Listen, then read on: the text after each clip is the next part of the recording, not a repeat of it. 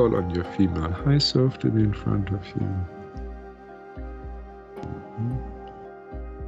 Let's do the source to source thingy with the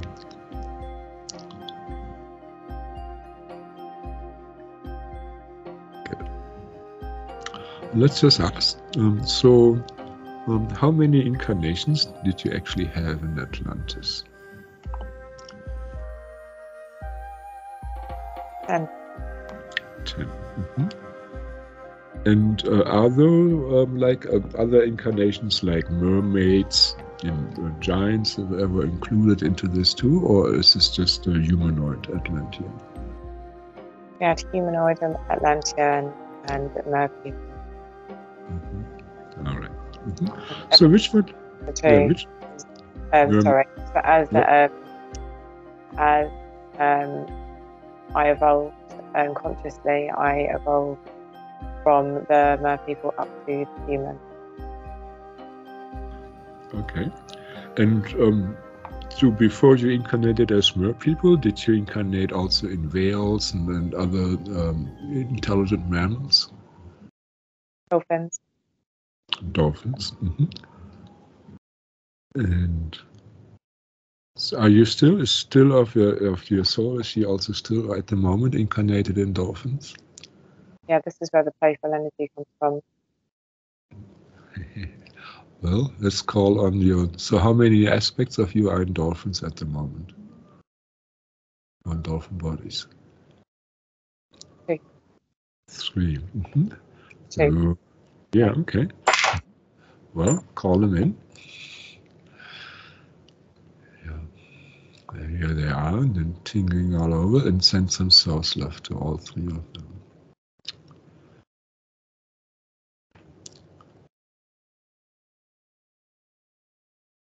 And just merge with their energy. They can merge with your humanoid energy, and you merge with their energies. I'm also getting that psychic, after the psychic energy that I have now, it was developed as my dolphin incarnation. Yeah. So dolphins, they have this huge brain. So ask them to show you how they see the world underwater, and just describe what you see, if it's different than the humanoid ways of seeing things. So theirs is mainly through seeing it in their mind's eye and sense, just in the knowing of. That is correct. Sentiment. So do they see water? Is water an obstacle to them? They see the vibrations through the water.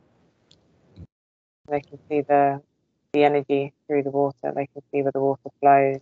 They can see the currents, and they can see the energy of other beings within the water, and it all sort of filters through and becomes one larger picture. They can see it all as a web. Humans on the Earth would actually be able to see this, were they more open. Some experiences that some humans have whilst they are open, they can see this energy as well. But whilst the dolphins are underwater, they can see this at all times because they are open enough. How do they perceive like magnetic fluence from the Earth radiation? They feel it. Do they follow it like we follow rivers? Yeah.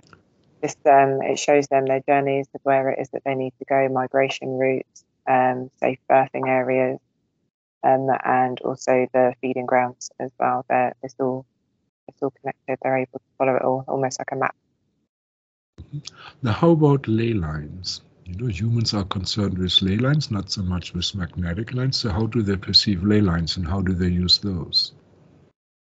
Ley lines are similar. They're felt in a different way. They're felt through a different kind of energy.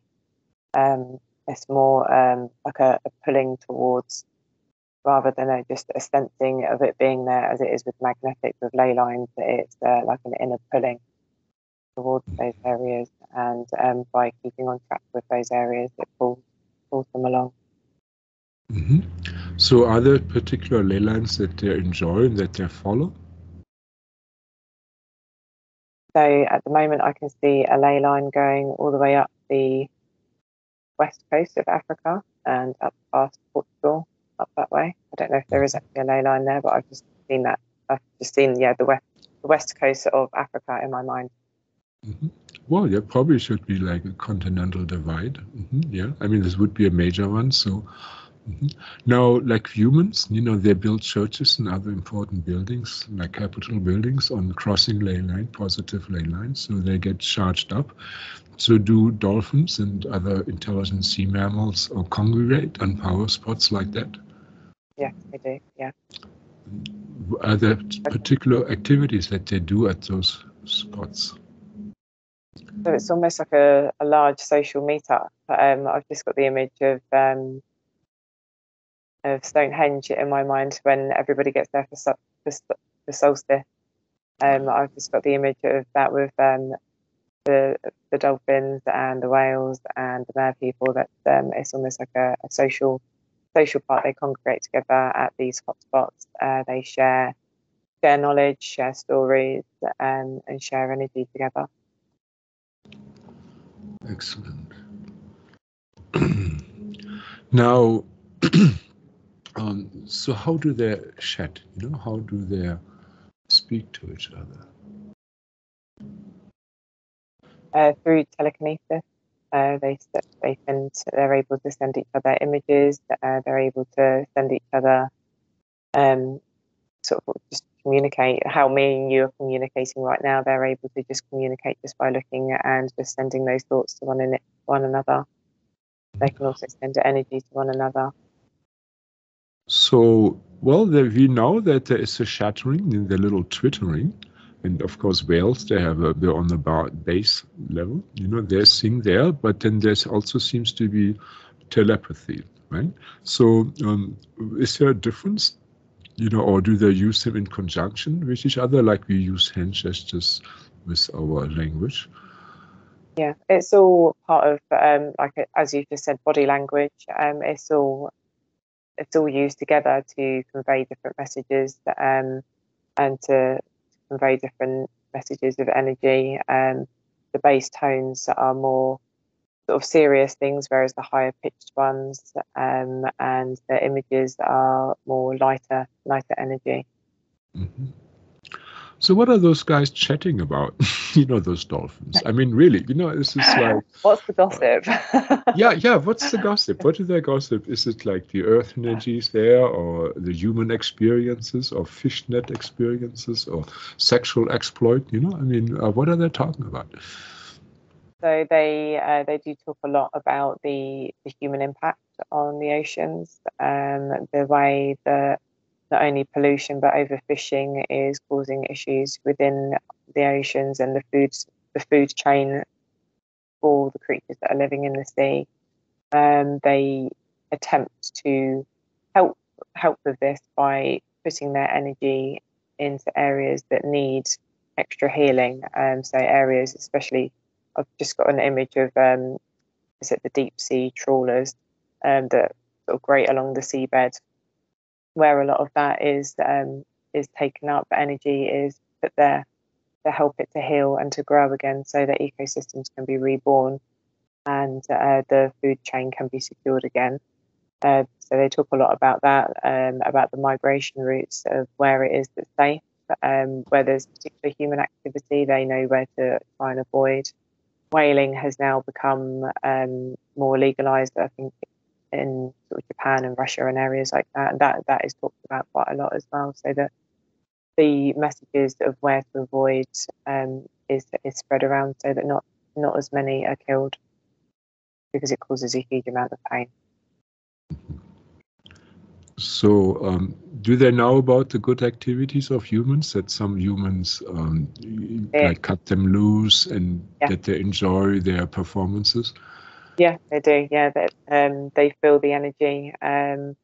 Not just humans, they're even sort of domestic animals. They're at ports and things like that. They dogs especially. They play with dogs quite a lot. They find dogs quite amusing, actually. I think because dogs are also very high energy. They're very positive. They're very light.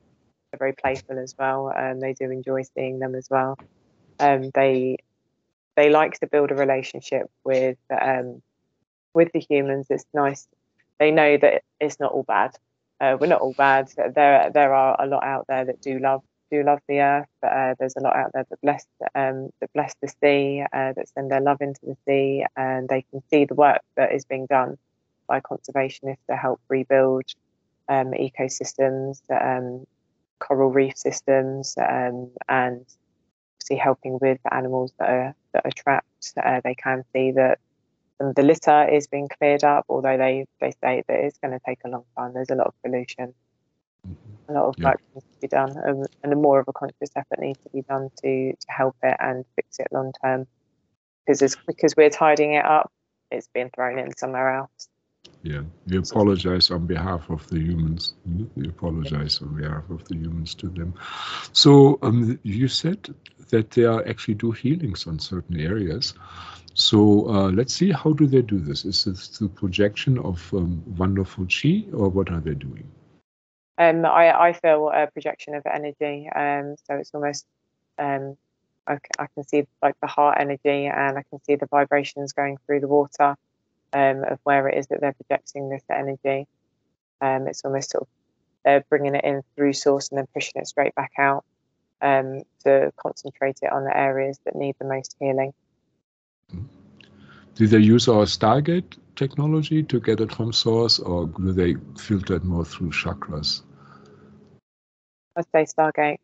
Stargate. I can see it sort of coming in sort of all around them and sort of coming in from up, and then it's sort of being pushed straight back out again. Almost like a reconditioning of the ecosystem there. Like we could recondition soil, and they can recondition the seabed and coral reef system. So they're basically running source energy and heaven energy onto those depleted areas, chi depleted areas. Just redirecting the energy as it's all connected anyway. Sometimes it just needs to be focused, almost like when you focus. When you have a magnifying glass, you can focus the sun's energy into a single point. They're doing the same sort of thing. They're pulling it in and focusing it where it needs to be. Good. Have you asked any volunteer, heavenly being, higher dimensionals, that also like to, help and support, our dolphin friends and whale friends to purify? We invite them, as humans, to also help and clean those divine beings. So they have permission now. So it's not only the dolphins that have to do so. Good. Now, how could humans, during their visualization, help, those depleted places? They can visualize seeing it as full of life, as clear, clean, as a calm, happy place with that is full of life, that has a thriving ecosystem. If they can envision how it should be, then it will come into fruition quicker. Just focus on how it should be. So how do dolphins see humans from their perspective? Do they see them like optical, like we do, or do they see more our force field? They can see our energy too. They see it and they sense it as well. It's not all visual with the dolphins. They're all over their body. They can feel the vibrational energy through the sea, and when they come into contact with humans as well, especially when humans are in the water. Although they just said to me they don't like sun cream. Sun cream is full of a lot of heavy metals and a lot of other chemicals that interferes with that. It feels murky towards them. It sort of clouds everything. So they generally can pick it up, but certain chemicals does cloud it for them. Olive oil. Yeah.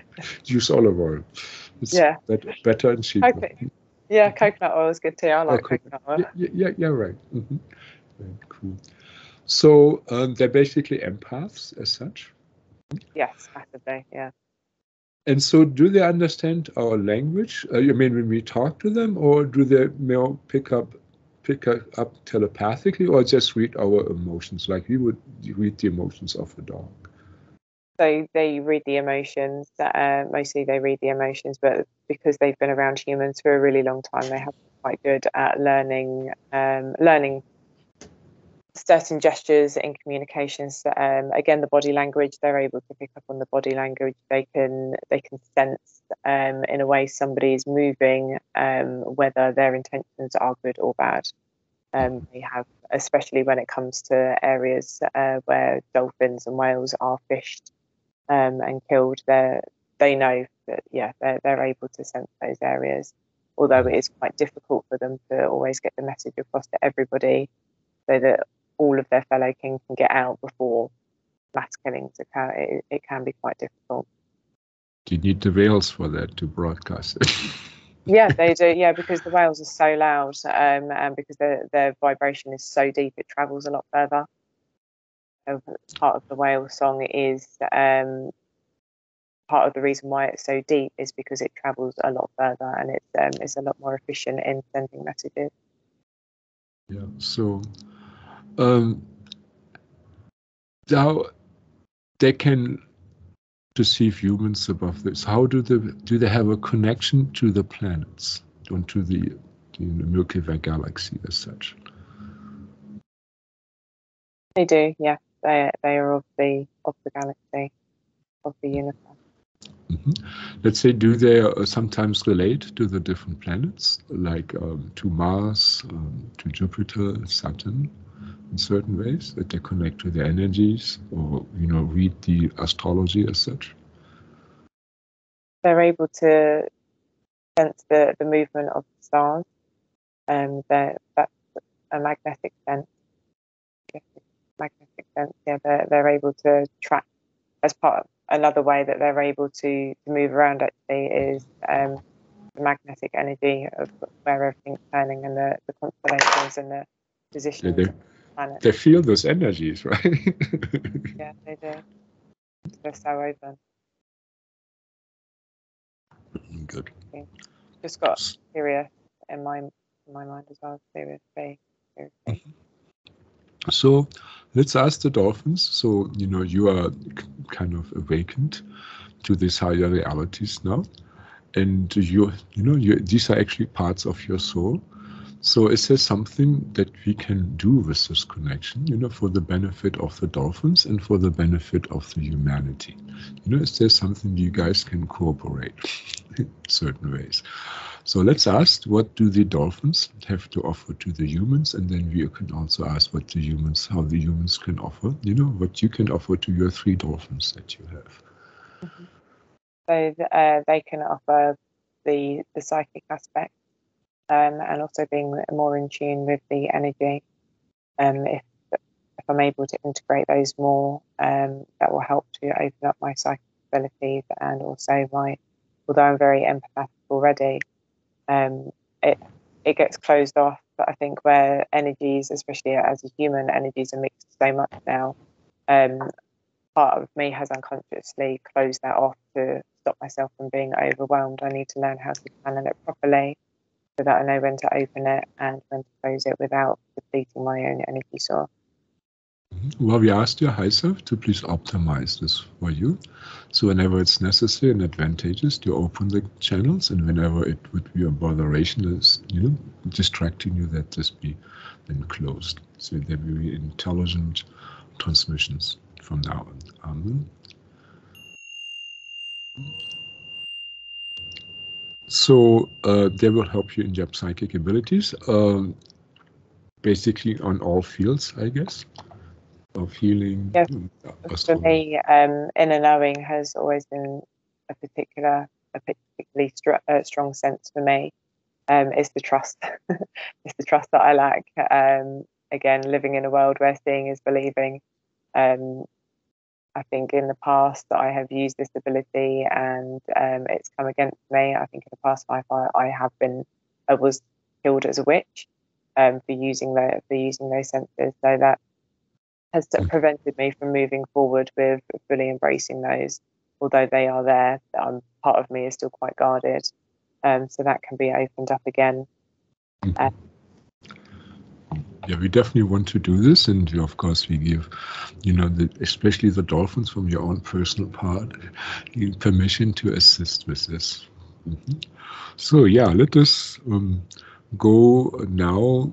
Oh yeah, let's see. So once the good communication is established, how do humans, do as an individual human can assist you know, your 3 dolphins there, with whatever gift you have as a human. Our gift towards them can be with grounding, and also with sending pure intentions to the ocean, not just seeing it as something for us to exploit, for us to see it as something that we also need to embrace and to help conserve and to help heal. A lot of energy is put into Mother Earth, but a lot of people tend to think about the earth that they can actually see. They don't necessarily think about the oceans because we can't see most of that. So people need to think about putting their healing into the oceans just as much as they do into the above ground earth. Mm-hmm. So you were describing before when the dolphins were doing healing on the Earth Mother in certain areas, that they were actually, you know, running source love as well as heaven love into them and not earth love. So I thought this, but they like to have grounding from the humans. So they have a problem with grounding. Is this an issue for them? Yeah, I think because they're so psychic, it's a higher realm almost, and that's generally where they spend a lot of their energy. I think they could benefit from coming back down to not the lower energies, the more of the earthly energies. Mm-hmm. Okay, so why don't you, you have your 3 dolphins there, and why don't you smile, don't scare them now, and pull on some earth love as much as you can and send it to them. Mm-hmm. Just keep pumping earth love onto them, and then let them tell you, so how does grounding, when you ground them, affect them? This means that they're better able to focus in the here and now.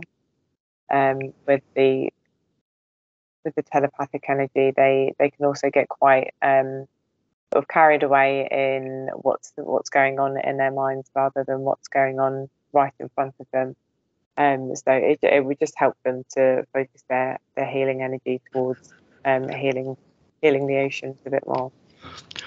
Yeah, okay, so basically crown chakra, when you're only a crown chakra, you become a space cadet. And that is exactly yes. Sort of floating around we want to heal the earth and ta-la-la, right? And you are like pulling them back to this reality. Yeah. But I've just seen actually, because dolphins, they also use, is it the puffer fish that they use to make themselves high? I've just seen them doing that actually, and sort of almost like giggling together like they're getting high. It's almost like their form of distraction.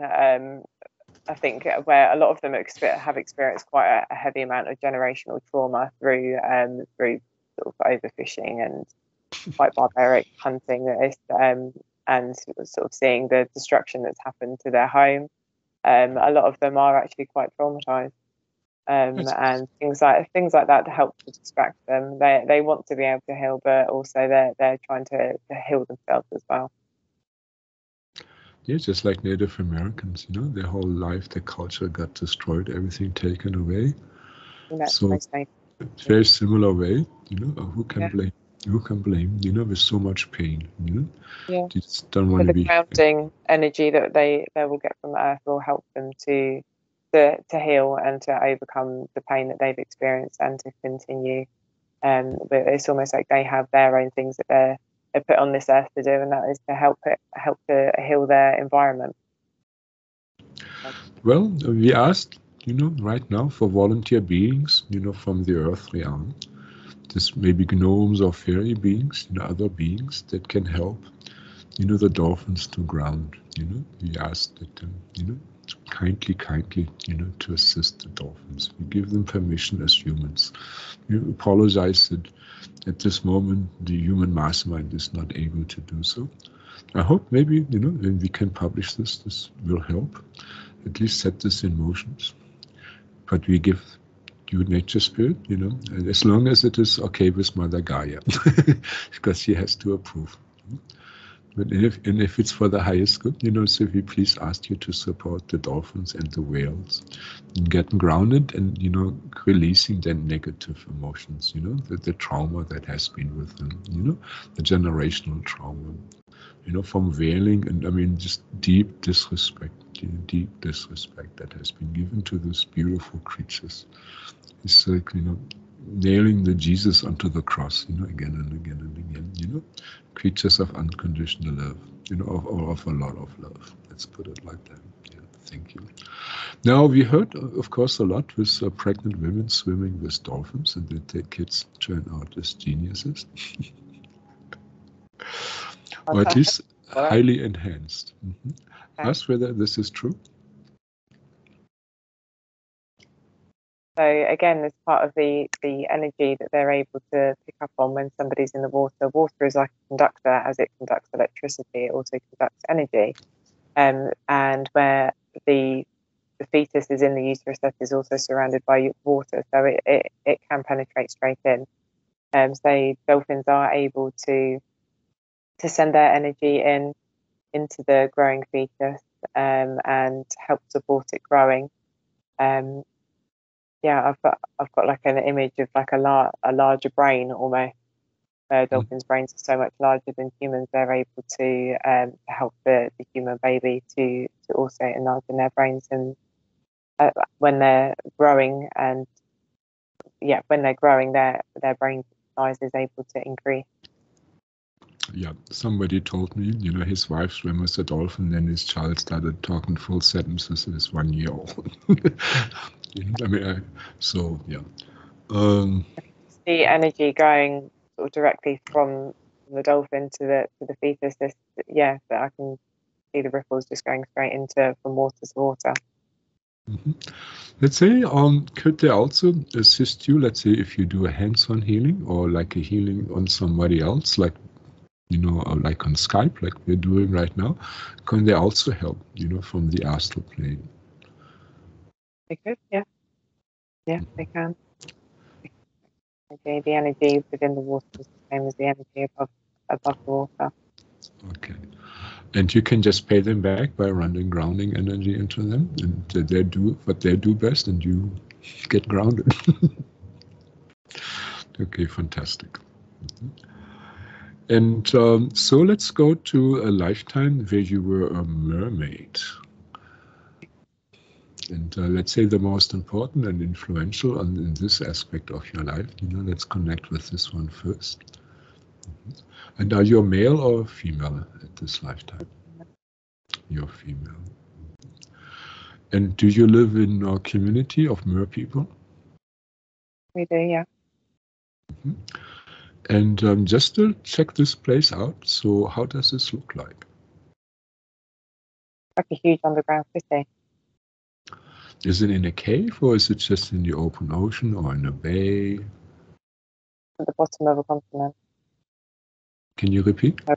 So it's at the bottom of a continent where the rock goes, obviously goes down for miles. That is used as sort of a backdrop to build up the civilization from there. It also means they're connected then to the earth directly by having those buildings there. So do they kind of stack things up, like we do bricklaying work? Do they stack rocks up, or how do they create their dwellings?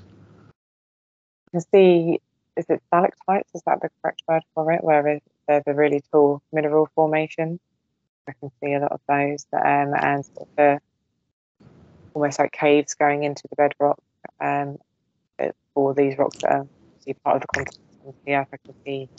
So are they basically using already existing caves, or do they also manipulate, like removing rock or adding rock somewhere? They're able to move and manipulate, but they're the main sort of structure of it is manipulating what is already there. There's a lot of tunnels and a lot of passageways and sort of like little cave parts in there as well that they're able to take advantage of. It's almost like having that sort of foundation there that they're then able to add extra bits onto as they see fit and as they grow. And so this is, of course, in the past, right? I assume. Let's just ask, so are these beings still existing at this time? Few and far between. A few of Not them, I mean, we don't want, reveal anything about them, so they need to survive. They're not too happy with the humans, I guess. And so, do you guys have any technology as such, or what we consider technology, or are you all telepathic and just living a very simple physical life as such? very telepathic. I'm guessing that there used to be technology, but I've just seen an image of the like bomb testing within the water, and where the frequencies of that and the vibrations of that, it destroyed a lot of not only their home but also their technology as well, because it was vibrational, it was sensitive to vibrations, and where bomb testing, especially the atomic bomb, is that how I say it? Atomic Oh, bomb. this must have. Oh, yeah, the atomic bombs. I mean, underwater. I mean, air compresses. Water does not compress, so Exactly. this shock wave must have traveled. I mean, huge amounts. It It's, nearly it's probably wiped only, out continents, right? yeah, it's not only the vibrational fallout that it's caused, but also the chemical fallout. It's the mer people are very sensitive to the chemicals and the chemicals that are in the ocean that have come from bomb testing, and also the pollution has made them very sick. And then Yeah. they struggle to survive. A lot of the foods that they consume is also poisonous. Where it used to be fine and it used to nourish them. Now actually it kills them slowly. I They are. apologize on behalf of the humans. Was this actually done on purpose? Were the humans, led to do this, to destroy those, those mer people on purpose by other dimensional beings? I think where a lot of the negativity the humans are under the influence of, obviously there are other sort of dark beings out there, negative beings out there. It is part of a conscious effort to destroy higher vibrational beings. Because the higher the vibrations you are, the more you're able to evolve, and the more you are able to connect to source and to live a free life. The lower vibrational beings do not want that, because you can't We appeal to Source to please rectify this genocide, and this wonderful high vibrational being. We need the help.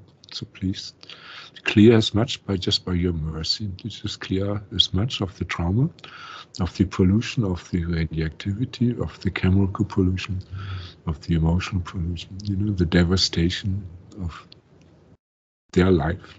Please, reverse as much as possible. Amen.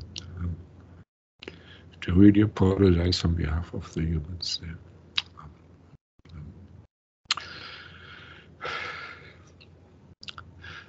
We ask the angels to just pour a lot of love, unconditional love on those people, so they get nourished and their pain gets transmuted.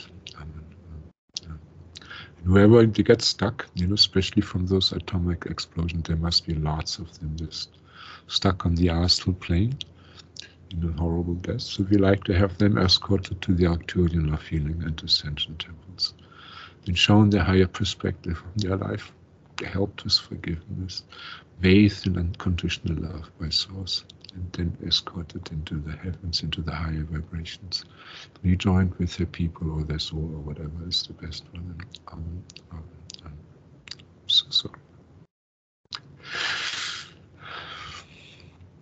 Okay. So let's go back, to this city there.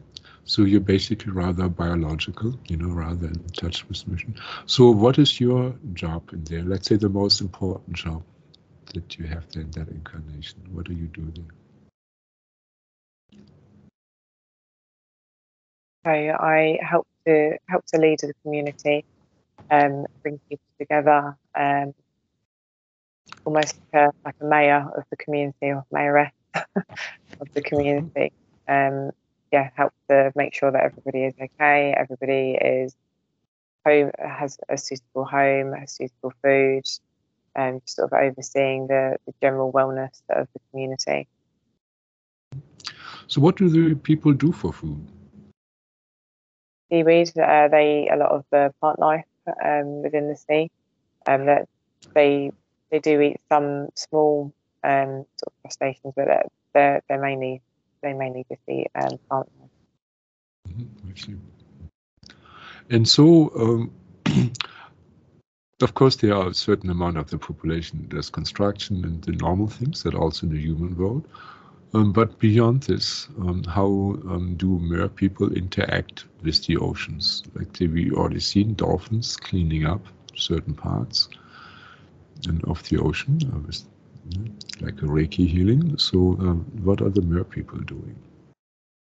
So they're also able to do that. Again, they help sea creatures, help any that are sort of in trouble, especially nowadays with pollution, ones that are sort of stuck in nets and have things stuck on them as well. They're able to help guide, and also they're part of the communications within the whaling, within the whales and the dolphins. They share those communications as well. They share stories and knowledge of what is going on and where it's going on. They're able to perceive humans a little bit easier. I think because they're slightly more humanoids in their characters and in their shape, they are able to sort of act more as like a middleman. Although the dolphins are very good at perceiving human emotions and human thoughts, the mer people are also very good at that as well, and they're able to sort of act as a bridge between the two at times. Yeah, I've come across this before. They're the middleman between humans and the ocean people. We'll get to this a little later.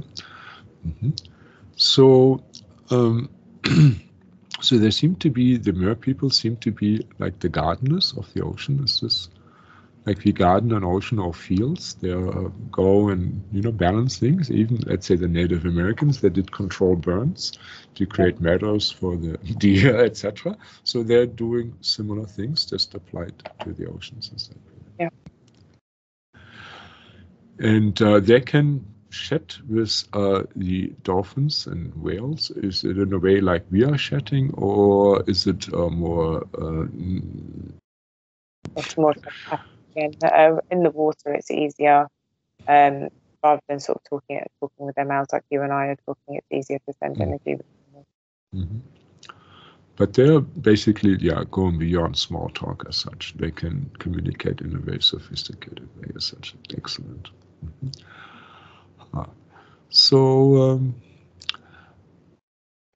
let's see. So the dolphins were healing also with their chi projection and visualization. Now, do the mer people do something that's very similar, or do they have very different options? They don't heal in the way that the dolphins do by pulling in the star energy. They're more sort of physical healers, in that they are able to sort of tend to things. Obviously, they have limbs and things like that, so they're able to physically manipulate things and physically help things. And that is how they more do things. Okay. Now, also, so are you guys at this time aware of humanoids living on the surface? Yeah. And so what is your interaction with those at that time? There's not a huge amount of interaction anymore.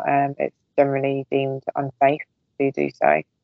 I can see that they used to, the communities underneath the bedrock, the rivers, they used to be able to travel up the rivers and communicate. But yeah, that, and even trade, and trade.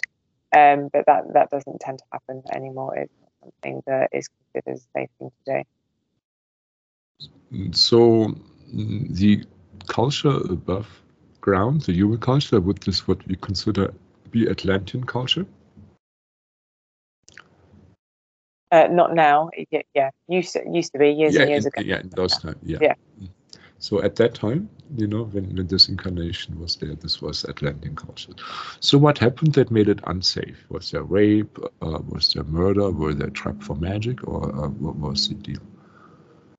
So there was a lot of the mer people were stolen if they were to be seen above ground.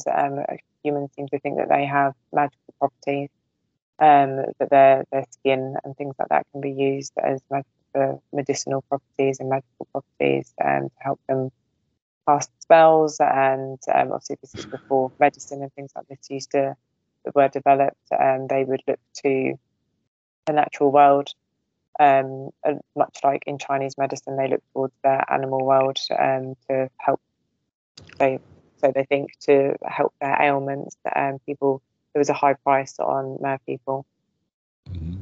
Yeah, just like with unicorns, and I mean, even in voodoo, you get yourself a voodoo hand. Yeah, even if they weren't taken for medicinal properties, they would be taken just to show off that, like, you would have something in a circus. Things like that were quite common as well. Pay me, come and see. Yeah, pay me and come and see the mermaid that I've got, that sort of thing. Yeah.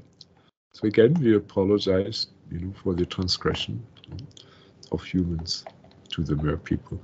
So how about your lifespan? Same lifespan as humans or longer lifespans? They were able to live longer, not so much now, because they get sick.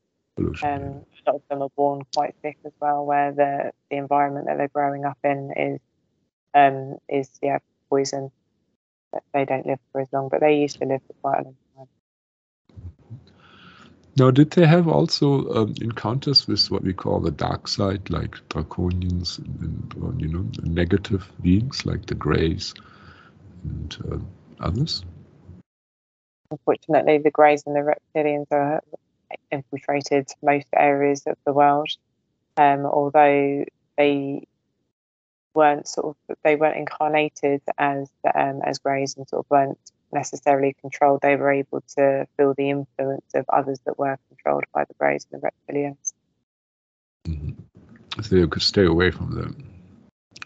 They're very shy. They don't like to sort of put themselves out too much. Yeah. Very shy. Okay. So is there any way that you can help, the mer woman from your side as a human? And healing. And healing. From source? This is too... Okay, so let's ask, how did she die?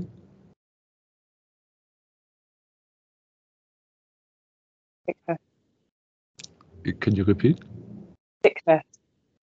So just, by being ill, the food that we eat and the water that we're breathing all the time, there's so much sickness. Contamination. Mm. Yeah. And it weakens our bodies until eventually we're just too weak to do anything. Frail health, yeah. Does her dying like this, does this kind of trap her on the astral, so she cannot, go to the heavens? Is she kind of trapped on the astral plane? Yeah, the weakness, it's almost like the light just faded, and wasn't able to cross over properly because it was too faded. Yeah. And how does this affect you in this lifetime as a human, as everything is having a bleed over? There's the feeling stuck quite often, of not knowing how to progress and how to step forward, of the doubting of stepping forward. The feeling of being stuck. I can see myself being stuck in the mud at the minute. Mm-hmm. Yeah, so she was like in a bad spot, so to say. How about does she also affect your physical health to a certain degree? Low energy at times, where things I take on quite a lot, I end up feeling quite bogged down and then getting low energy from that. Mm-hmm. I think where in this life I took on a lot of energy, it bogged me down, and then the physicalities of living in a contaminated environment accelerated that feeling of being bogged down and having low energy to the point where it eventually sucked me out. Okay. Now, let's ask whether most humans incarnate. Did they also have incarnations as the mer people? Not very many. It depends what element you came from. I'm very Yeah, okay. firmly element. Oh, interesting. Yeah, let's just get some statistics. So let's say out of 100 normal humans, just cross-section of human society all around the globe, or let's say of 1,000, how many would have had past lifetimes as a mer person? Probably about 10-20%. 10%, maybe 20%. Yeah, 20%. Yeah. So these life experiences, do they actually affect in work through the humans, or it has just been kind of blocked in some way? It depends the manner of which they passed on. For some of them, they can be blocked, and for some of them, it just kind of works itself through.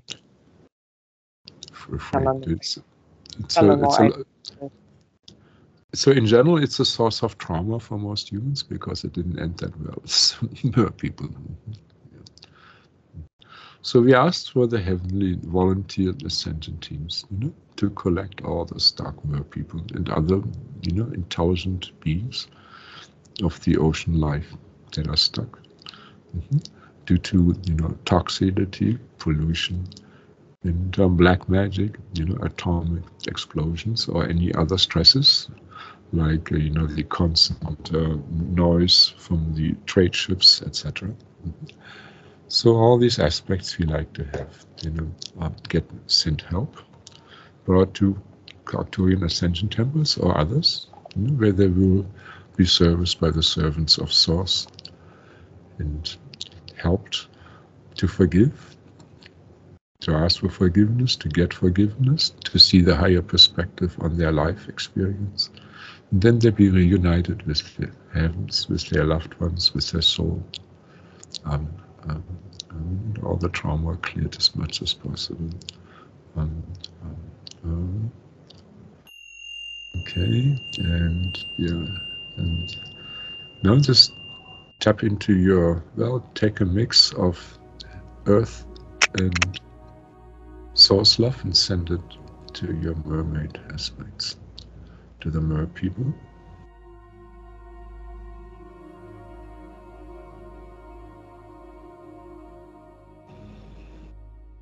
And we ask the angelics to also send lots of love and light to those people.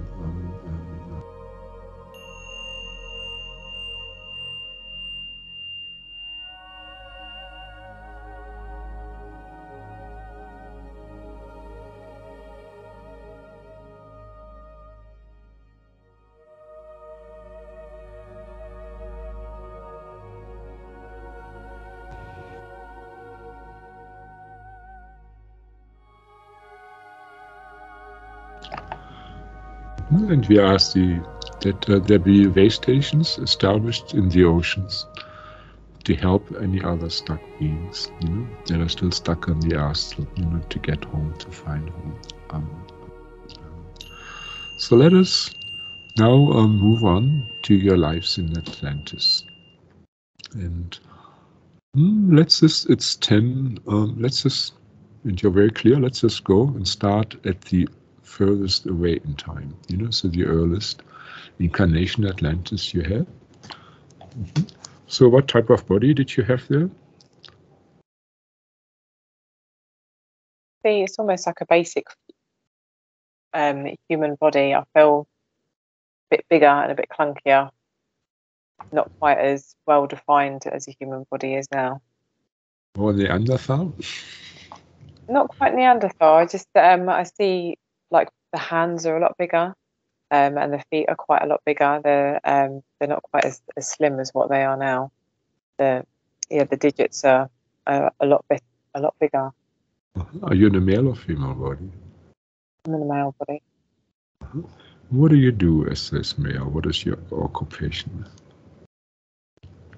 Builder. Help to build. You're a builder? Yeah. So like a bricklayer or more like an architect? More like an architect. They're helping to design and building. I'll build the building as well, but I'll also help to design the building.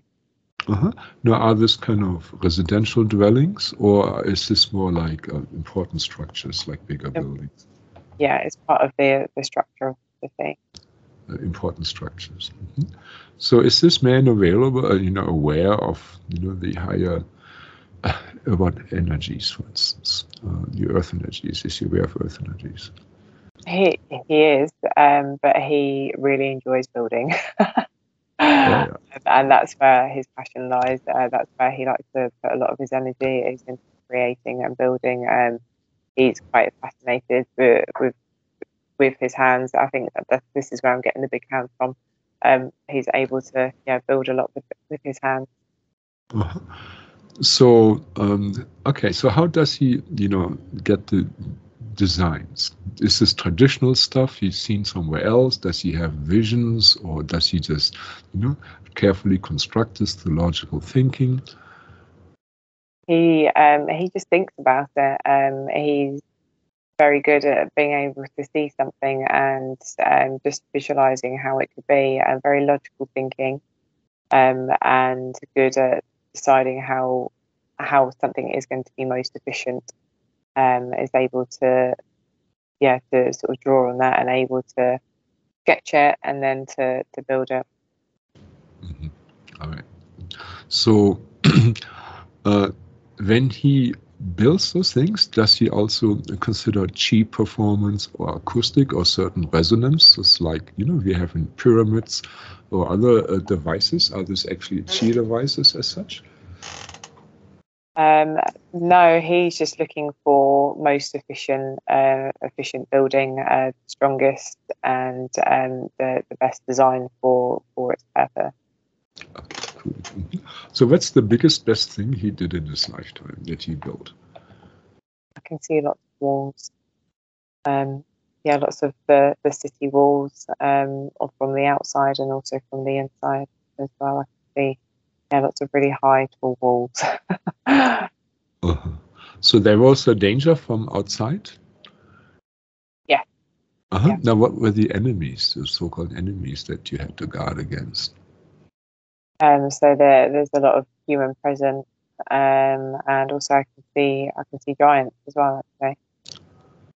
Can you repeat this? I can see giants as well.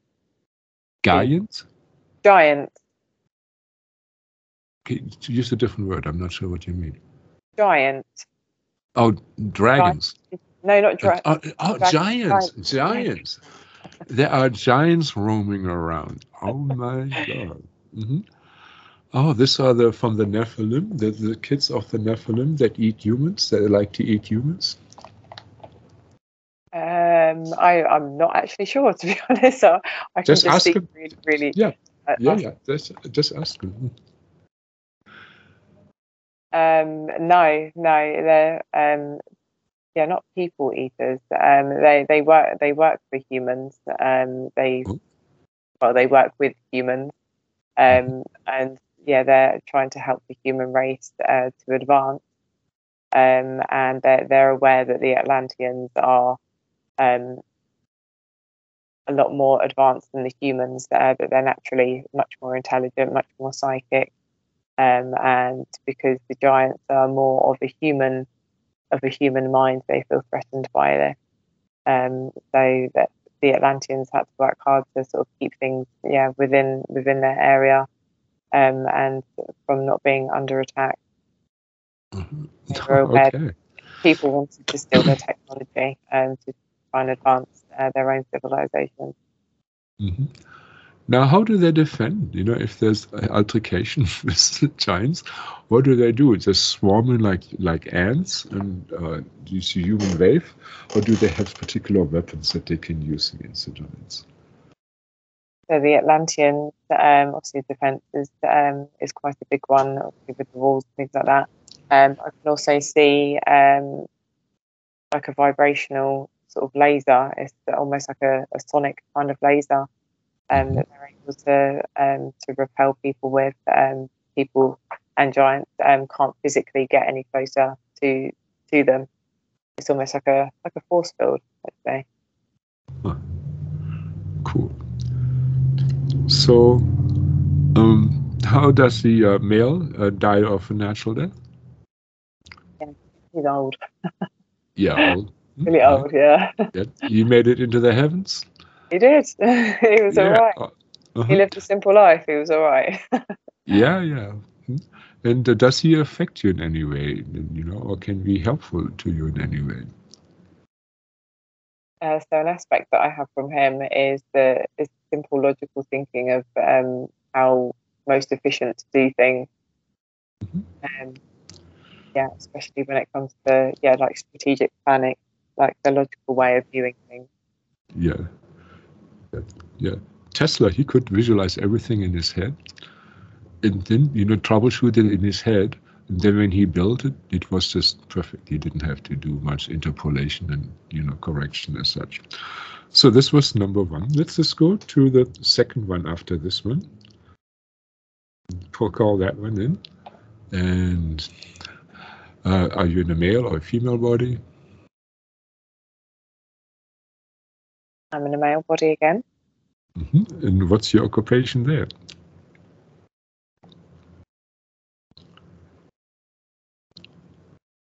Got farmer. Drama? Farmer. Use a different word. Farming. Oh, farmer. So Farmer. yeah.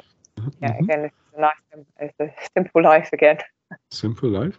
Well, let's just see. Are there? Does he go by hand? How does he get his seeds? What does he use for fertilizer? Does he use magic or chi?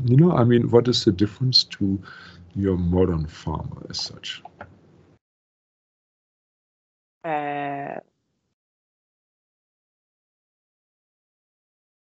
So in this aspect, he is able to farm things,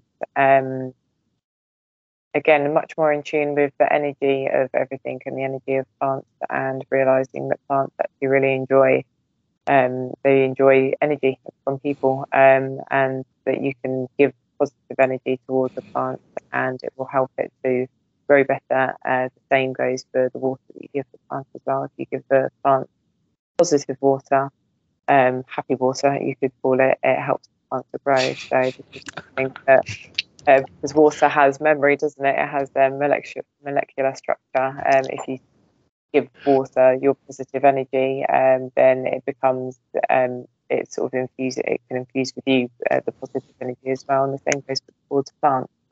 If you direct positive energy, the plants will receive it. And this farmer was all about that. Okay, ask him how does he make happy water. I mean, I know the Rudolf Steiner method where they make a fertilizer. They spin something for about an hour, and it's a normal good fertilizer as such, a natural with cow and cow poo, and then let it sit for a year. But they make a homeopathic remedy of it, so to say. And then you don't need pesticides, nothing. What I've seen. And so let's see, how does he make his happy water? And so he uses a lot of nutrients from fish water. They keep fish to obviously to eat. The water from the fish is very high in nutrients, but you can also bless the water. So you can sing to the water, or you can even just concentrate your thoughts. Especially if you have your hands in the water as well, you're able to send your energy into the water. And this is something that was practiced because they knew that if the plants were growing with this good energy, that then when you ate the plant, that you were also receiving that good energy. Yeah, it comes back in return. Now, in his opinion, what type of chi, makes the plants grow best? Is it earth chi? Is it heaven chi? Is it a mixture of chi? Is it source chi? Or A mixture of earth and heaven. Because the Atlantis people there are on earth, but they're still very much connected to heaven. Yeah. Okay, good. And let's say when he seeds, his plants, does he pray? Does he commune with other beings, let's say with the fairy kingdom? Oh yeah, what is his relationship with the fairy or fey kingdom or other nature beings? Not getting anything from fairy. I more see a sort of a ritual of when they're planting, and they plant in accordance to the moon cycles, and it's sort of a big like community effort when they're planting there. Yeah, they bless the earth that they're putting the seeds into. Obviously they're blessing the water that they're watering the seeds with as well. It's a very big ritual thing, because they know that when they're planting, this is the next step of food that they're receiving. So a lot of energy goes into that. Mm-hmm. Yeah, so let's say they used to do the Beltane rites. I think the Celtics, they had sex in the fields. Did they do something similar? Yeah, they party, they have sex, they dance, they listen to music. All of those things create good vibrations and are able to go into the earth, especially where people are barefoot as well, and even laying on the earth as well. All of that energy is able to seep straight into the earth and nourish. Anybody hearing this, so you know how to get a better crop. All right, did he die natural death? He did as well, yeah. Yeah, okay, so he's in the heavens then? Yeah, he's living a nice, simple life. And how does he affect you in this lifetime with which gifts? The love for plants. I'm a little bit obsessed with plants.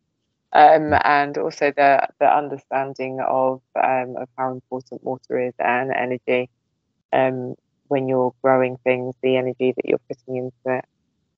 The understanding of how important that is. Yep, souped up water, right? Mm-hmm. Okay, so let's go to incarnation number 3 in Atlantis. A male or female? A female this time. Ah, and what's her job? Like a midwife, help to birth, help women to give birth. Mm-hmm. She's a midwife. Excellent. Well, so this is a very important point. I know from my work that the birth trauma can be very, very severe. According to authorities there's Leonard Orr with rebirthing, he considers this one of the worst traumas you have in your whole life. Dr. Stanislav Off, pretty much the same opinion, a Czechoslovakian psychologist.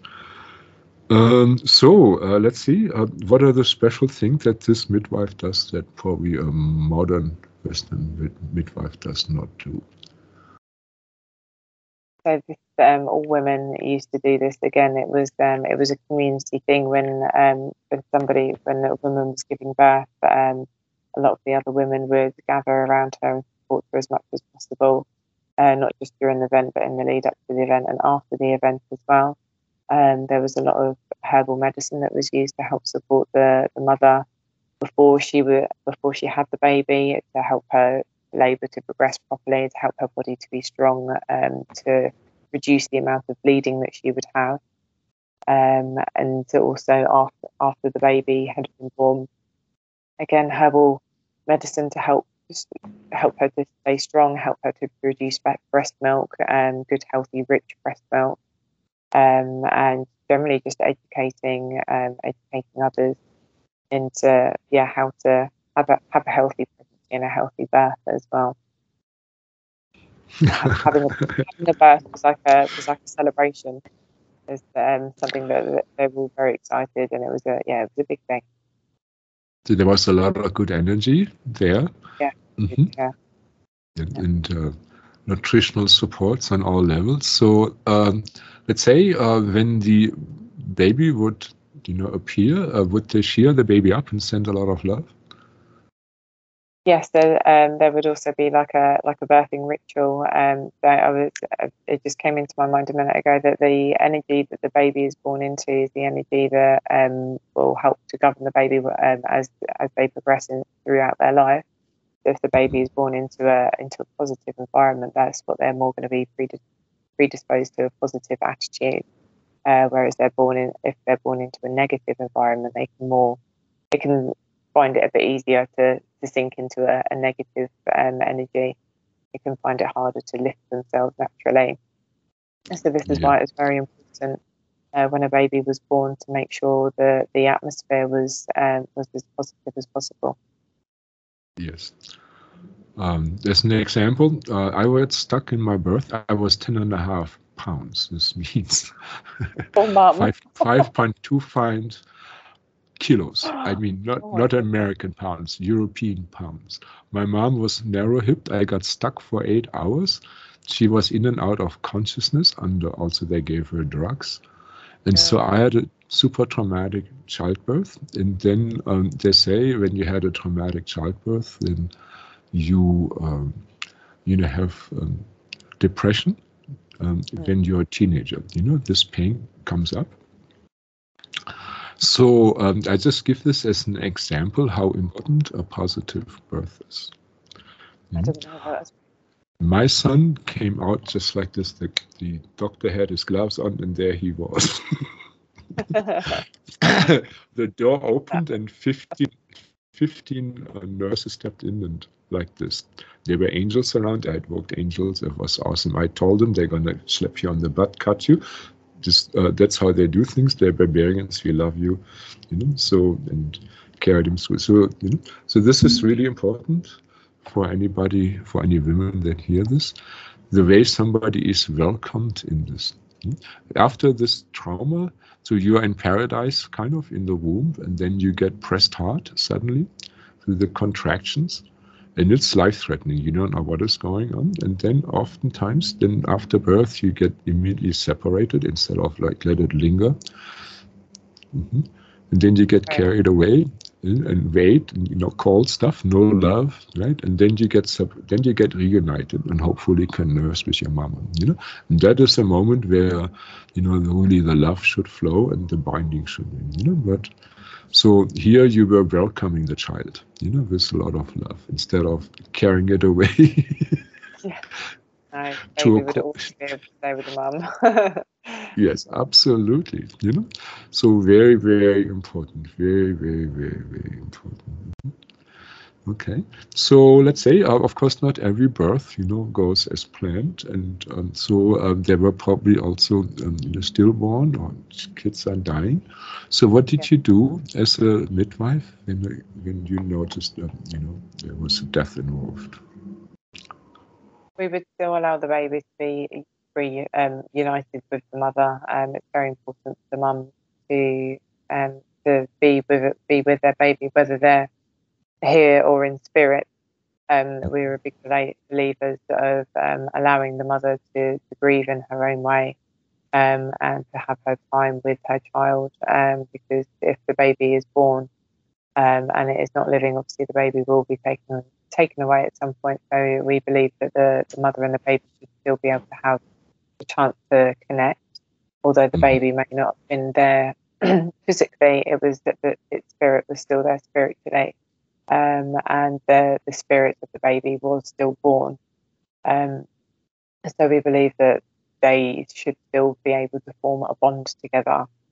And so we allowed them to have their time together, and then when the mother was ready to put the baby to rest, then we would do that. We would have our own ceremony for that as well, and extra support obviously for the mother. Lots of extra love given to the mother as much as possible, and the father too.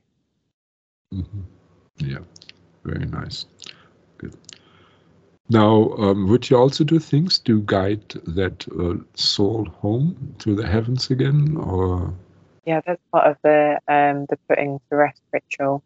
Is allowing that soul to cross over into heaven and live their life, well, their soul life, to be free from the earth plane so that they could incarnate fully into the next life. Did the midwife, did she die a natural death? Yeah. Made it into the heavens? How does she affect you in this lifetime with which gifts? Caring mother. Can you repeat? So the caring mother, just very nurturing, and just nurturing towards children, towards young people, towards animals. So just, yeah, that caring spirit. Mhm. Now, okay, now something else with midwives, this has come up in my work. I know midwives that would, protect the babies that, of course, were in many cases not with their mothers from ghosts that were in the hospital, trying to attach to those babies, trying to get into their bodies and take over their bodies. Was there, first of all, the danger of something like this happening in Atlantis, and what would you do against, to prevent something like this? Sorry, could you repeat that? So what would happen? So when I worked with midwives from past lifetimes, there were certain midwives that could see ghosts and protect the babies in the hospital from ghosts attaching to them. And like in the hospital, many people die. There are ghosts galore, and many they try to get into the body and live through their body, and so the nurse would chase them away. Okay. So was this necessary in those times, and how did you protect babies from evil beings or spirit? Part of the birthing ritual is to hold space for the birthing mother and for the baby. So there would be a cleansing ritual of the area that they were giving birth in, and any of the people involved would also be cleansed as well. And much like when you and I have a session, and you say that there's a white light that's protecting us, only the highest good can come through. They would do a very similar thing to ensure that the baby was born into a pure environment, and that the mother and the baby were able to bond together fully without any sort of interference, physically or spiritually. Cool. Right. Well, let's go to lifetime number 4 in Atlantis. And were you male or female in this lifetime? Female again. Mm-hmm. And what was your occupation? Teacher. And what type of subjects or topics would you teach? So in Atlantis, it wasn't sort of a rigid school system much like it is today. It was more just general life teaching. Children would learn sort of whatever they needed to learn, whatever they were interested to learn. They would learn some of the basics that they would need to see them through to being a successful adult. Sort of cookery and plant management, basic building skills, and sort of sewing, things like that. But the teachers, it was almost like a life teacher. Not only were they taught practical skills, but also emotional skills as well. There were teachings into how to raise children, how to connect with themselves fully, how to practice psychic abilities. So all teachers were very sort of broad in what they were able to teach. It was more like a Rudolf Steiner school. Yeah, yeah, Mm-hmm. yeah. There was no rigidness to that. So, was there? I mean, there is this Prussian school system where you repeat, and there are, of course, all kinds of different types of curriculum or curricula nowadays. um,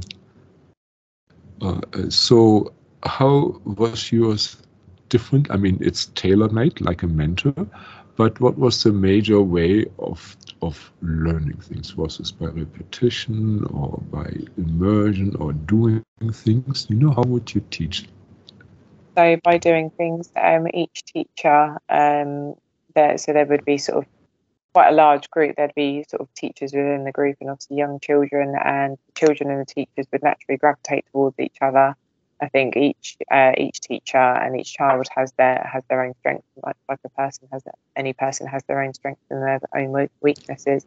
So there was quite an organic relationship to them. They would sort of gravitate towards each other, and then able to then follow on specifically what that child would be interested in. Say they had a particular interest in farming, or in sort of rearing animals, growing plants, and they would spend a little bit more time doing that. There wasn't a particular setting to go to. it would more be like a meet-up point of, right, this is where we're going to meet for the day, and then sort of go off into the city, into the towns, and to just go and experience what needed to be experienced. Good. Did your female teacher die a natural death? She did, although she got sick. She did. What was the reason for her sickness? I'm feeling a lot of chestiness here. That's as a communicator, this is kind of strange. What happened? Was there some magic done, or something else, some foul play? No, this is more like an illness, like a bacterial illness. A bacterial illness. So I asked your high self, so why was there such a weakness there that a bacterial illness could take over? What was the reason for that? Was there a psychological reason? Was there black magic, or what was the reason?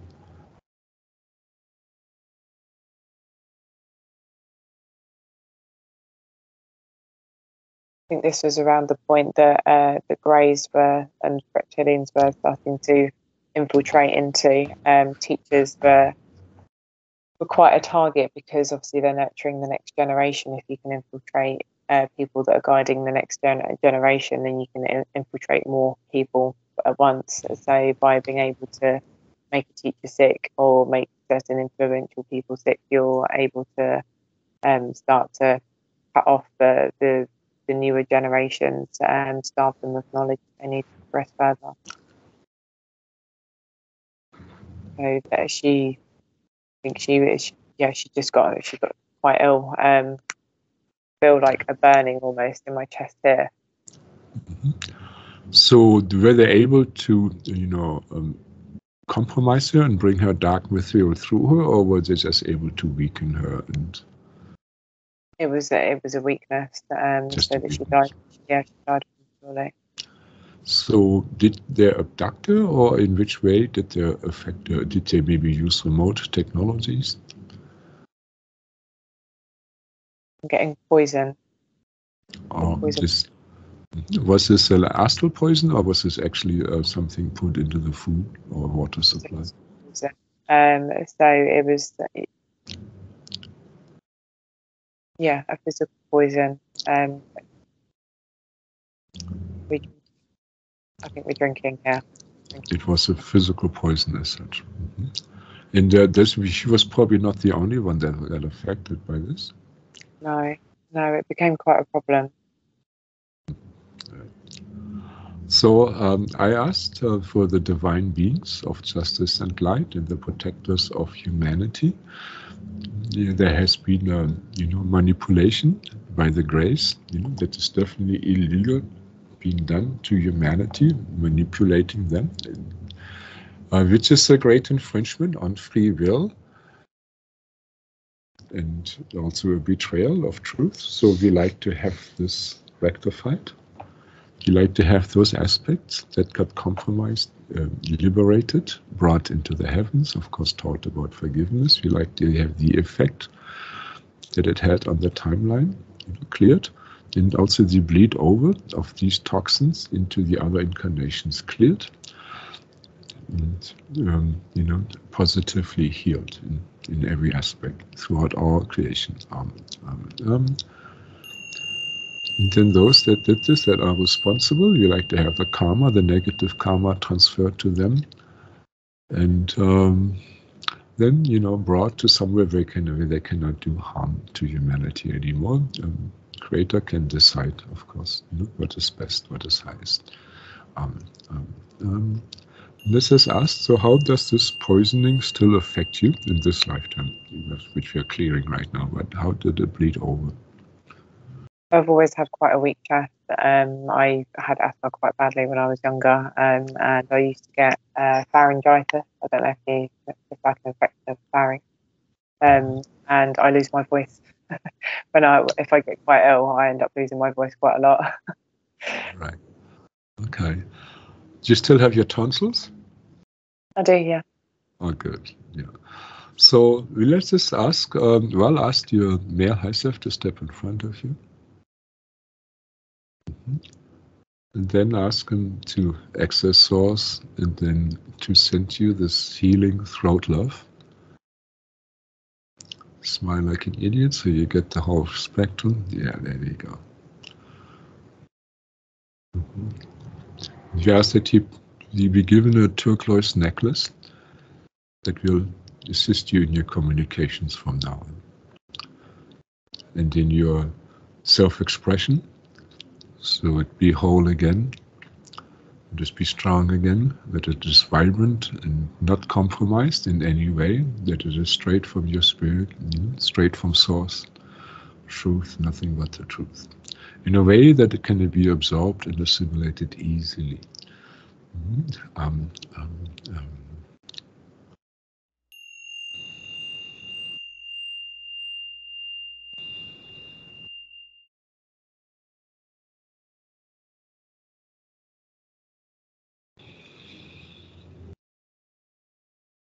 And any changes to the DNA that will, we like to have those also shifted.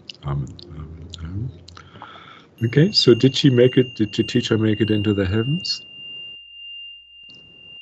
Did, yeah. Although the sickness did stay with her. Well, ask her. Has the sickness been removed now? Yeah, yeah. Very cool. All right. And we thank those beings that I helped. Yeah, that feels good. So let's see. Incarnation number 5.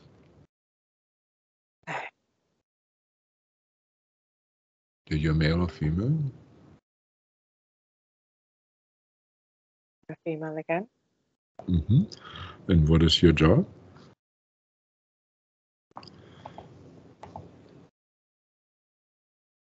I'm a mother.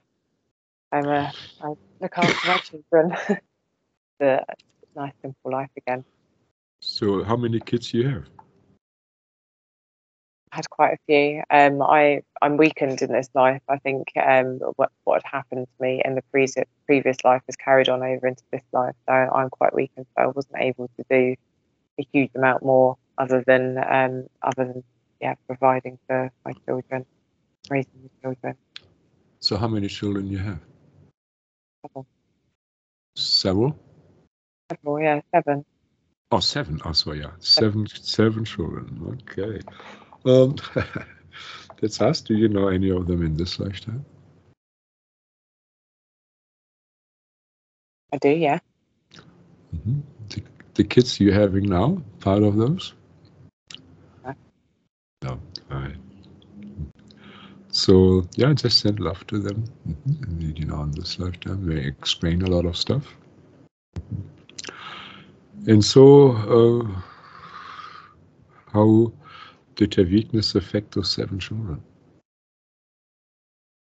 I was short of breath quite a lot. I wasn't particularly fit.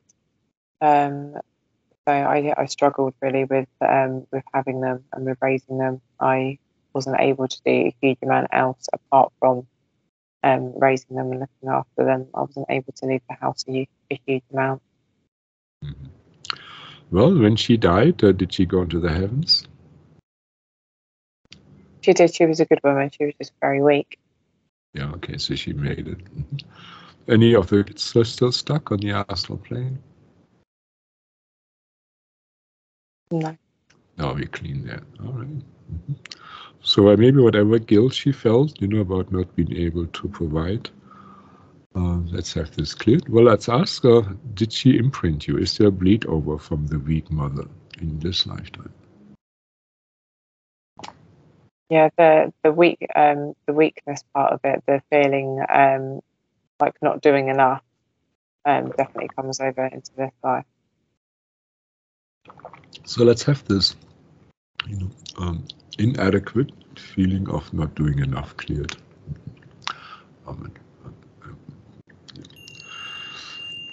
Okay, so let's move on to lifetime number 6. Are you male or female?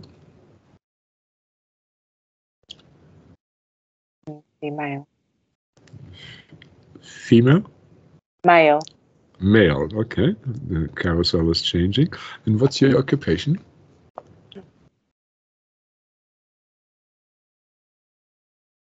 can hear music. You're a musician. What kind of is your favorite instrument? My favourite, but in this lifetime or in the No, in Atlantean? that lifetime. The Atlantean lifetime. I can hear it's almost like a flute kind of sound, but like a wooden kind of flute. Is a little nasal, like something like. No, it's nicer than that. No, it's much more. Yeah, it's quite like a soft Like kind of melody. it's like a flute. Well, Yeah. the flute is one of the most expressive instruments there are. Between the violin and the saxophone, in my opinion. So, so you play flute. Are you part of an orchestra, or are you just a solo performer? We're part. Yeah, I'm part of a group. As part of sort of the entertainment.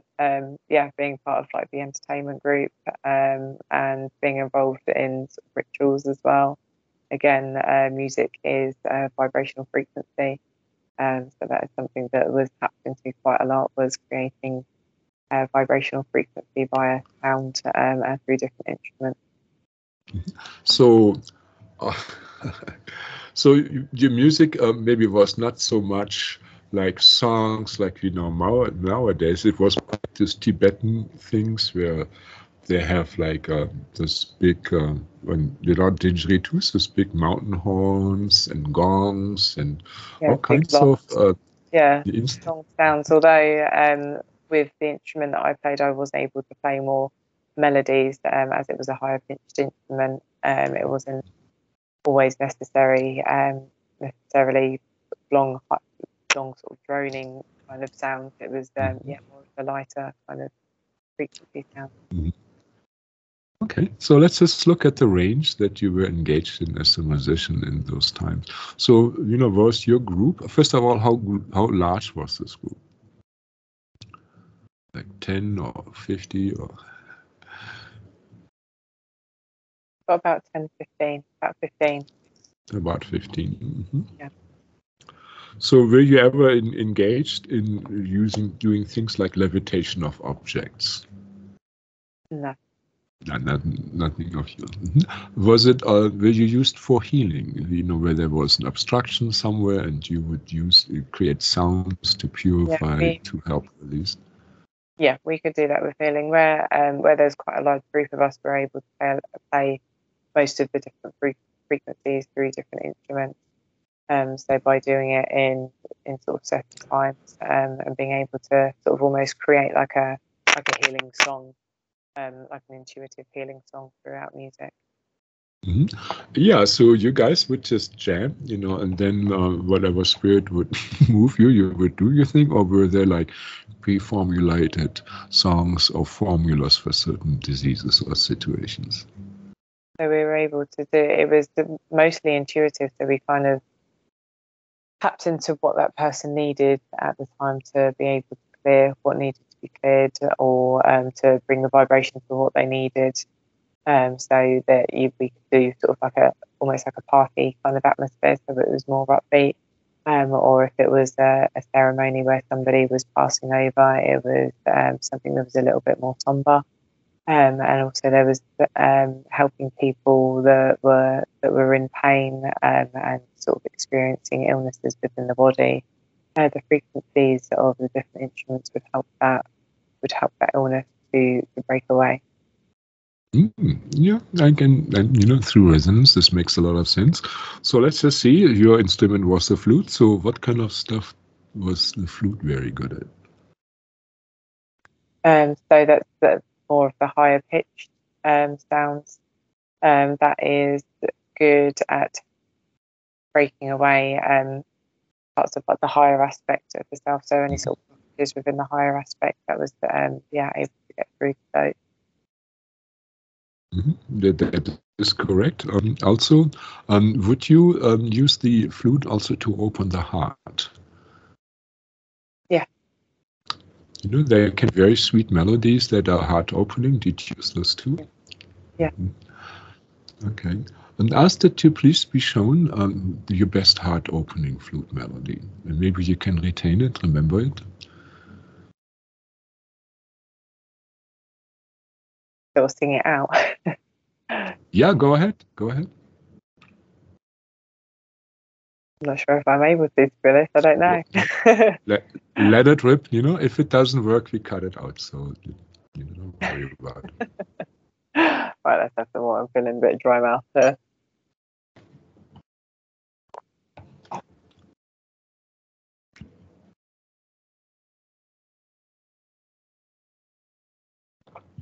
Feeling a bit blocked with this, to be honest. Let me help you a little bit.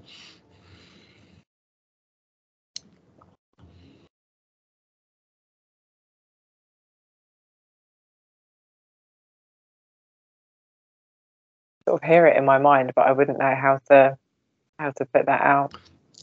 You just let it rip. You know, just start. And maybe initially some croaking, but don't worry about it.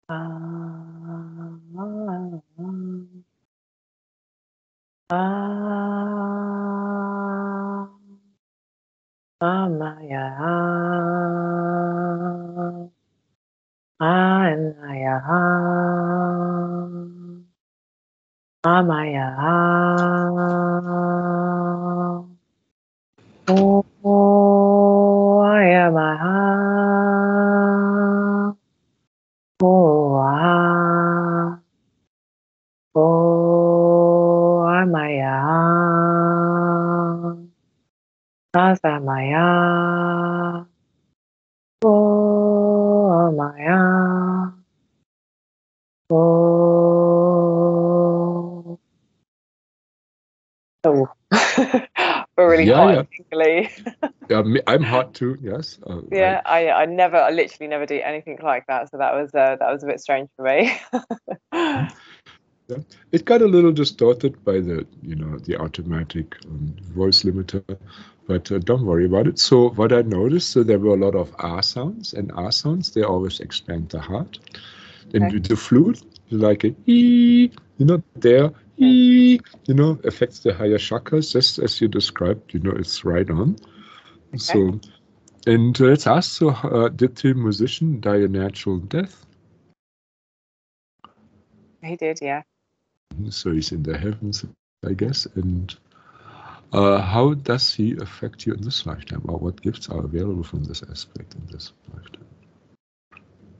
I love music, being completely involved with music, and although I can't actually play any musical instruments, that's something that I'm just completely not in tune with at all. I understand music. Yeah, I understand music, and I understand melodies, and I understand sort of, especially when I'm listening to like DJs, like how it is that they should mix music into each other, and how what sort of music goes well together, and that's an aspect that I've brought over into this life, that almost like an innate understanding of good music and what sounds nice. So cool, yeah, and my heart is open. This really opened my heart, what you did there. Nice, the melody worked. Now, these are thought forms, these are ancient sometimes, and they have a potency. In the Hindus, they consider melodies to be ragas. They have their own consciousness. Actually asked whether your male musician was able to hook up with ragas. Yes or no? Yeah. Actually, another aspect of myself that I think we've discussed before was the dancer. I was dancing in the Indian temples. I think I was a dancer, and so that's an aspect that's sort of connected from that lifetime. Yeah, cool. All right, let's just go to lifetime number 7. Oh God, this is the heart chakra is definitely there. And so is this a male or female? Female again. Mm-hmm. And what's her job? And this is healer. Healing with plant medicine. Yeah. So, okay. So, does she do? oh, what's her technique? Does she use sound, hands-on healing, projection, herbs, tools? So this is herbs and also sound as well, vibrational sounds. Does she create the sounds with her mouth or through instruments like gongs or conch shells or other instruments? So this is done through instruments, through gongs, and also the what are they called? Rattles. The crystal bowls. Oh, oh, We produce. oh, oh, Whilst yeah. making herbal remedies, again, this is like a community thing, like a group thing. We would infuse remedies with the vibration as well. Could be give extra again, or adding vibrations into one another. Yes, so communal energy. So I really love those crystal balls when you vibrate those. Yeah. And those vibrations can be modified. Let's say, did she modify them? I mean, you can, for instance, put like a rose quartz or an amethyst, or whatever, in there, which will modify the vibration. Did she do something like this? Yeah, so we can amplify different vibrations through different crystal frequencies. This also alters the effect that the vibration is having, the intention that we're putting, depending on what crystal was used at the time. Yeah. Okay. Now, does she also interact, besides with those balls in other ways besides using the stick? I mean, does she do any chi projection or visualization while she's using those balls? Yeah. So the energy is pulled in from source and again sort of pushed out. There's the imagination, the imagination of whilst doing the bowls and sort of creating different herbal mixtures that they're putting in the energy and pushing it out through the bowls, and then the bowls are able to fine tune the frequency and sort of again, it's almost like the magnifying glass effect, where it's sort of able to focus the energy onto something specific. Mm-hmm. Yeah. No, I understand. Cool. Excellent. Did she die a natural death? Yeah. Okay, so no trauma? Any trauma we have to heal with her? No. How does she affect you in this lifetime? Again, the love for vibrational music and the frequency, and also the interest in herbal remedies, natural remedies. Yeah. Get yourself a nice surround sound system with a good subwoofer. Yes. like I have. Right? Oh yeah. Okay. So no apartment. You have to have your own house. To let it vibrate. Okay, so let's go to vibration number 8, incarnation number 8 on the Atlantean scale. And male or female? Female. And what's her job?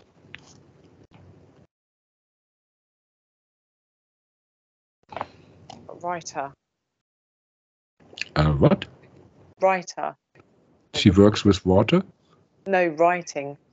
Oh, writing. Writing stories, writing information.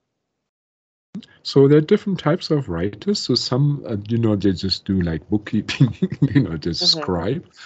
Some are like historians. They are kind of creative. They use their intelligence. Yeah. And some are more poetic, artistic, composing speeches or songs or prayers. So what kind of a writer was she? Got here that this was more of an artistic kind of writing, so more poetry, and also writing down sort of life experiences and turning it into stories for people to tell, almost like you would tell a story to a small child. So perhaps even stories. Mm. So let's say when she writes a story, first of all, how did they write in Atlantean time? Did they have some like paper, like parchment and ink, or how would they write? On clay tablets, maybe? So I've got here parchment and ink. They were able to use clay tablets, but it's much more time consuming. Right. But being able to write Right. on paper is it's the preferred way, and it's also another way to express the artistic side of the writing is through the handwriting, through the movement of the way that you put the words down onto paper. That in itself is an art form. So it was close to calligraphy you used there. I see. And so how would these poetry be disseminated to the public? I mean, were there papers, newspapers, or would there be recitation where people came to? So yes, there would be readings. So part of the culture there is to enjoy things like that. So there would be readings done either on a large scale or on a smaller scale. Readings could be done from events that had happened, and almost like a newspaper. So events could be recorded and then read out to people. Not everybody was necessarily able to read. So it would be read out to people as well, for people to get like a source of information too. Right. Okay. Did she also was involved to writing down in historic events, maybe that were put into clay tablets for later times? No, No, she was not it's more involved. just creative. And interesting. So the crafting of words. So would she channel, her poetry as such, just like Mozart would do? Or, we have many channels nowadays that pretty much present their material, print ready. Yeah, so that was is another form of expression. Is by being able to channel the energy and put it down onto paper. It could be done in a way to uplift people, to help them to feel more connected, and to help them to feel more positive. And so she died a natural death, I hope. Yeah. And she is expressing herself through you, I guess. You're very well spoken. Yeah. Is this her? Yes, yeah. So quite articulate, and I enjoy writing as well. Actually, yeah, enjoy writing. Yeah, you're going through all the arts. Okay, so let's move on to lifetime number 9.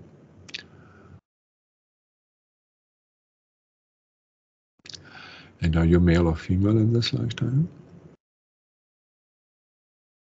I've got mail, and I'm feeling like a soldier, almost like defensive. So you're a young male soldier. And well, what type of soldier are you? So what kind of armament do you have? What are your weapons?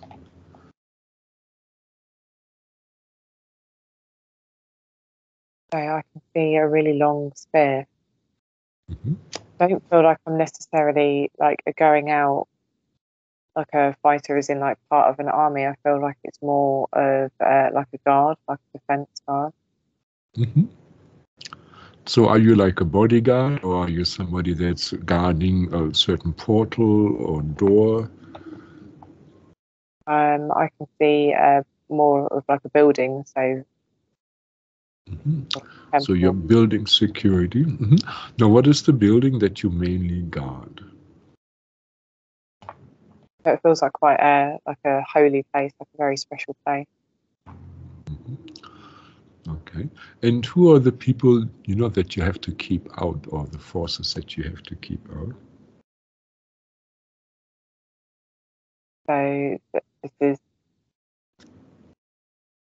people that have impure intentions towards what's going on inside. So inside is somewhere where people can practice evolving and sort of opening up higher aspects of themselves. I believe this is around the time that other entities were getting more involved in the Atlanteans, and this was at the point where they were wanting to stop them from progressing too far. And there were a lot of attacks on the buildings. There were people sort of disguising themselves as somebody that wanted to go in to evolve, and actually they weren't. They were trying to find out what was going on in there so that they could use that information to bring them down as well. So this was. So this looks like you had terroristic, this is terrorism, not this is local terrorism, so this basically this were people that got taken over by the gray or by the dark side and then used as proxies, like Manchurian candidates, so to say. Yeah. Just like nowadays, right? Yeah. Very much. Just like nowadays, all these false flag things. Yeah. So this means you, as this soldier or as this guard, you had psychic abilities to pick out who was impure and who was not. Yeah, absolutely. So the empath part of me was very finely tuned into being able to pick up exactly what sort of intentions people had. It was almost like a psychic warfare almost, because the Greys were very, very intelligent. Also, they also knew what it was that they needed to do to avoid detection, and we had to try and be one step ahead of them and know what, and really being able to pick them out from the ones that wanted to evolve. And the ones we're just trying to fuck it all up, basically. Yeah. Welcome to my world. So, and so. God. So he had to go there and pick him up, and how would he know that somebody was, taken over, overshadowed of impure intents? Would he see the force field, or would he feel it in his own body? Darkness, like a dark shadow over, like a shadow over somebody. So over the face, a darkness over the face. Yeah, but most people couldn't see it. Now I've seen, a dark shadow over people's faces. Yeah. So this means that they are more like mental faculties have been taken over and compromised, right?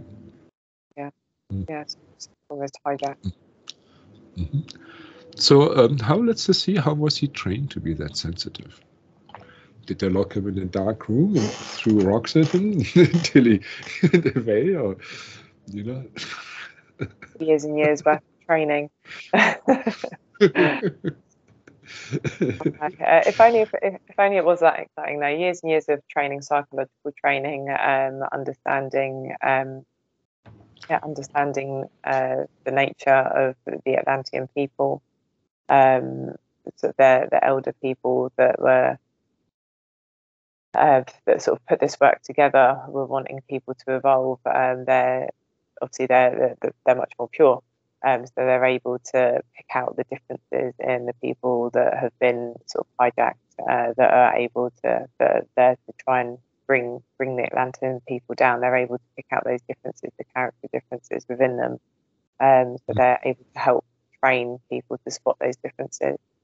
But it's very intensive. It's not a very easy thing to do. Looks like a part Jedi training. Yeah. Now let's just also look, I mean, as a martial artist, I was interested. So how do they train him?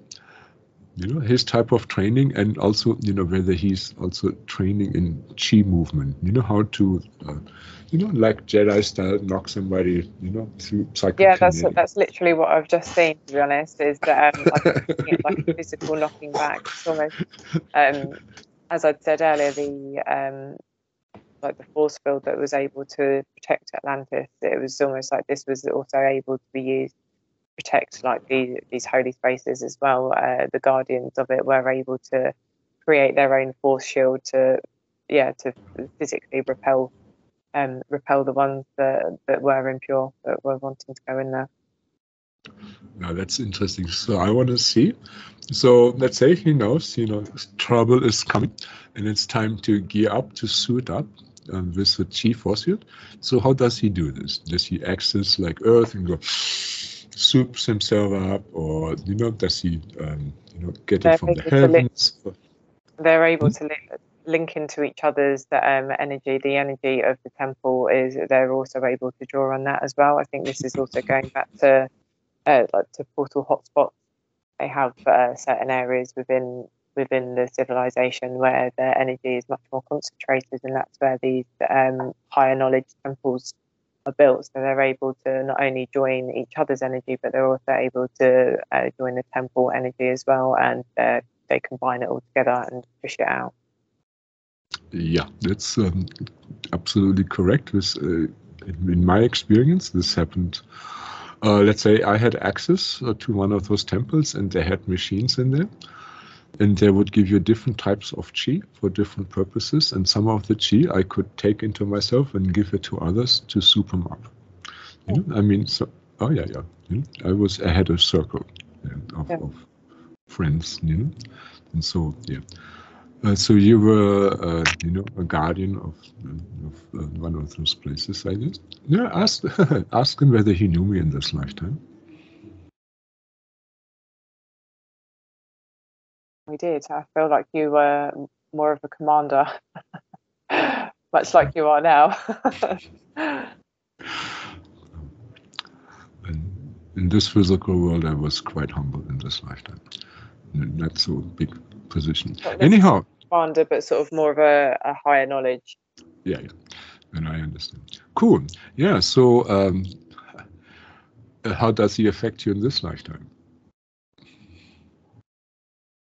Sort of defender of truth and wanting to see, not wanting to be fooled by those that are pretending to do well but actually aren't,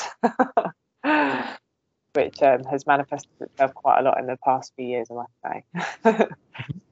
Yeah. Well, let's go have him show you a situation where he actually saved your bacon, where he protected you, from a deceiver or something like this, or from the grace. I would say with the current situations that we've been experiencing over the past couple of years, that very quickly was able to see through that and understand that it wasn't as it was being laid out. Right. No. Still very much there as well. Cool. Yeah. And we sent him a lot of source love here. Let's give him high five. Yeah. So, did he die a natural death, or was it a violent death? As a warrior, you never know. No, he was okay. He died naturally. He was very tired in the end. I feel like there's a lot of tiredness. There was a lot of energy movement going on. So yeah, he felt tired. Yeah, it's tired from many psychic wars. So he asked that he be, given be treated to the Arcturian love healing and ascension spas. Got a nice work over, and just cheer him up and heal his wounds and all the curses and spells and other astral devices that were sent onto him and onto his parallel selves. From all different timelines and directions and dimensions. Yeah, please clear all that stuff. And yeah, also if there was any energy stolen from him, or any other compromise being put onto him, you like to have this cleared, especially from the Dracos and the Greys. Yes. And now let's go to number 10. The latest Atlantean incarnation. Are you male or female there? I'm female. And what's your job? Well, I can feel that I'm one of the people that was going into the temples for higher learning, wanting to expand. So you were pupil of higher learning in this lifetime. And what was her goal, I mean, of her education? What did she want to become? So I was trying to move up dimensions. So most Atlantean people are four-dimensional beings, and if you were able to start moving up into fifth-dimensional beings, so I was trying to expand myself to move up to fifth-dimensional. So so the advanced course. And what kind of exercises or techniques did you use to get there? The main, there are probably like several pillars of elevation, of ascension. So the main one being sort of practicing love, in every almost every situation, really, being able to be completely unattached to any form of ego, and expressing love in whatever was happening, which is quite a difficult thing. To always express love and to always express forgiveness and to always be unattached, to live like that constantly, is very, very difficult, very exhausting, but yeah, I was trying to get there, trying to live the love and compassion at all times. Well, did you suffer from people taking advantage of this? Yes. Yeah. I think that's the problem, right? Yeah. Yeah, there's people constantly trying to test you. People that there's almost like a sense of like jealousy there, like not wanting you to sort of go up into that higher level, because it makes them sort of look upon themselves, and they think, oh well, maybe I could be doing that, but I don't really want to. So there's that sort of sense of envy then that's then pushed out. Yeah, I've seen this, a lot too. There's a lot of spiritual envy. I mean, there's envy in every community. In spiritual community, there's spiritual envy. There's normal. Yeah, exactly. Just like little monkeys and dogs and cats. There's jealousy and envy. Yeah, it comes with the humanship. Emotions that we all experience and that we all have. So let's see. So she was a disciple. This means that something happened. Did she die a natural death?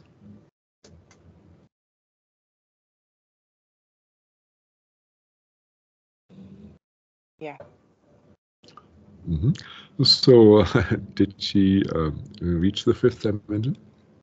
Not quite, no. So is she still on the astral plane? Yeah, not quite crossed over. Yeah. I think there was a part of that aspect that felt disappointed that I wasn't able to quite get there, and sort of held on to that. It was something that I really, really yearned to sort of level up in that respect, and I felt like I couldn't quite get there. So how is she still affecting you in this lifetime? So the constant thirst for knowledge, always wanting to learn something new, and trying to constantly sort of evaluating everything that I do, everything that I think, constantly evaluating myself. Constantly fixing, always improving. So let's ask your high self. She is so much smarter. So where did that incarnation kind of fail? What was your weakest point? That made her not reach the fifth dimension. It was it was trying to maintain the love and compassion at all times.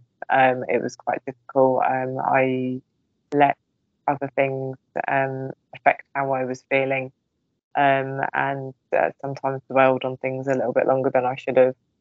The irritation towards things, the irritability was definitely one that I tended to get sucked into. I think where there was obviously trying to test as well, test me in leveling up, I would get irritated with it and just because I didn't understand why are you trying to do that? Like, I don't get it.